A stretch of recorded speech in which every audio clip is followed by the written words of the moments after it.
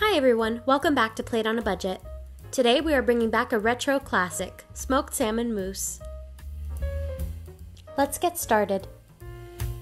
In a food processor, add 8 to 10 ounces of smoked salmon, 1 8-ounce package of cream cheese, and the juice of 2 lemons.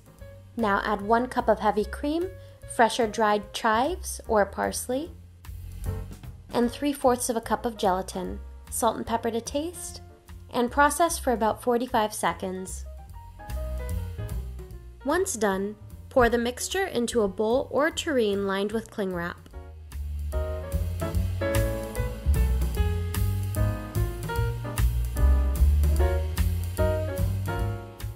Make sure to fill the dish to the top and smooth so that when you flip it over, it will sit flat.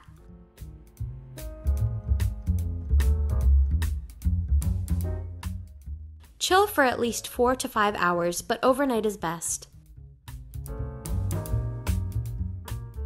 Turn it over and enjoy on crackers or crusty bread with capers, lemon, and red onions. It's sinfully creamy, perfect for a dinner party or a special indulgence. We hope you like this recipe and that you give it a try. If you like this video, please give it a thumbs up and subscribe. Don't forget to hit that notification bell so you never miss a Tuesday or Wednesday upload. Thank you for tuning in today, and see you next time on Plate on a Budget.